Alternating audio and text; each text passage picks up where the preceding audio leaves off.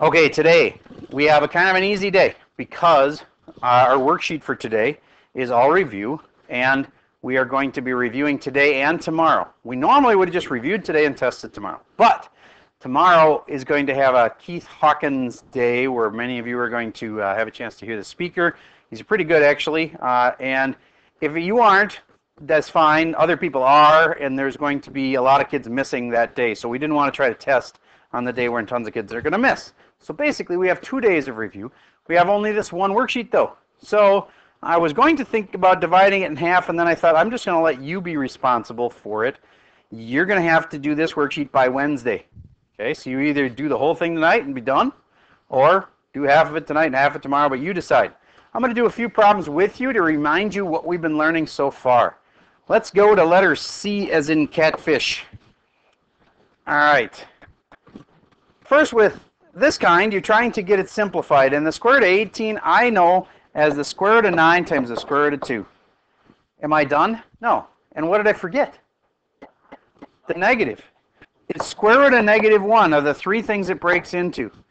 Then you can simplify it to 2 for this. No, I'm wrong. 3 for that. And then a square root of 2 is still there. And then an I.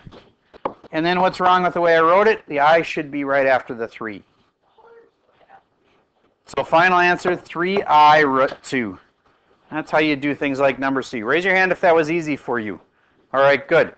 Then let's move on to some harder ones that are further down the page. Clear my ink here. All right. This kind isn't much harder, but when you're done simplifying the square root of 28, you have to look for, is there something in all of them? I'm guessing root 28 is going to break into something that has an even number when it's done. So can you think, what would 28 break to?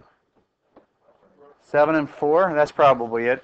So root 4, root 7, and then of course root negative 1. And that makes 2I root 7. Why can't I stop? Because there's a 2 and a 4 and an 8 that all have a 2 in them, and you can do some canceling. Your answer will be something like negative 2 plus or minus the square root of something all over something. All right? So just make sure you do some canceling after you get it down to 2I root 7. All right, moving on. Third piece of advice I want to give you is about these weird I to the 5th, I to the 6th, I to the 4th. What the heck are you supposed to do on those? What do you know that I squared is equal to?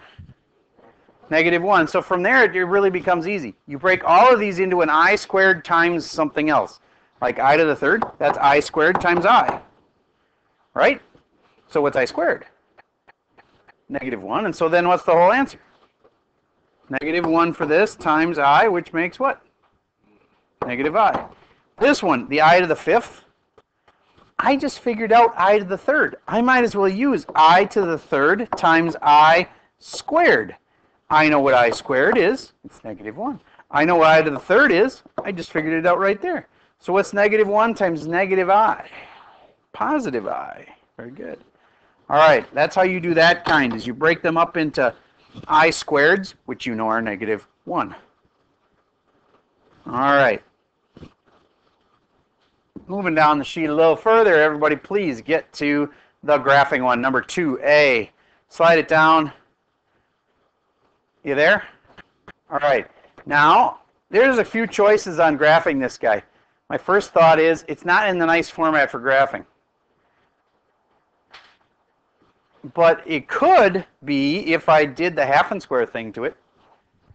Everybody try doing half and square to that thing and figure out what the vertex form of it is. Remember half and square? You got to push that 5 over to the right. Leave room to do half and square it. Once I have vertex form, I'll know where the vertex is, and it'll be way easier to graph this parabola. All right, so half 2x is x, or sorry, is 1, sorry, and 1 squared is 1. So I'm going to go plus 1 and a minus 1. Then this part's perfect. And what does that become? It becomes x plus 1 times x plus 1, which is why it's perfect.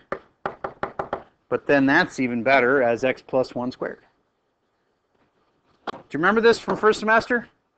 And then plus 4. Now, why did I do that? Because now I know where the vertex is.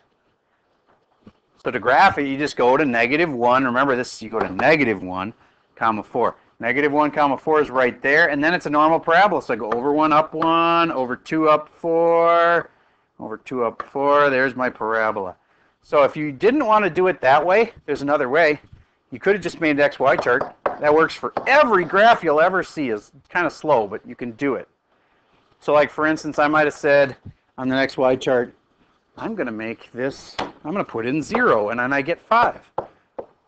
I'm going to put in 1 right here, 1 and 1. And I get 1 squared plus 2, which is 3, plus 5 is 8. 1 comma 8's got to be on there. 1 comma 8's on there. So then I'd have these two, and I just keep going and eventually find a bunch of points that work. Those are your options for graphing it. Then the solutions. There are no roots that are real. It doesn't touch here, see?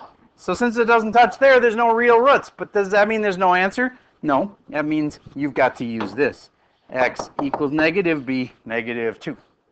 Plus or minus the square root of b squared, which is 4, minus 4, or ac, 4 times 1 times 5, all over 2a, just 2. And that makes 4 minus 20, which makes -16. And the square root of -16 is an easy one to figure out with an I. What is it? 4i. So then this is 4i. And now you can do some canceling and you'll have your final answer. All right, that's all the help I want to give you today. So this is review. It should be on the easier side. Please ask me if you have questions. Now we're about to take a 20-minute little basics test because we have plenty of time to do it, and it's called the top 20.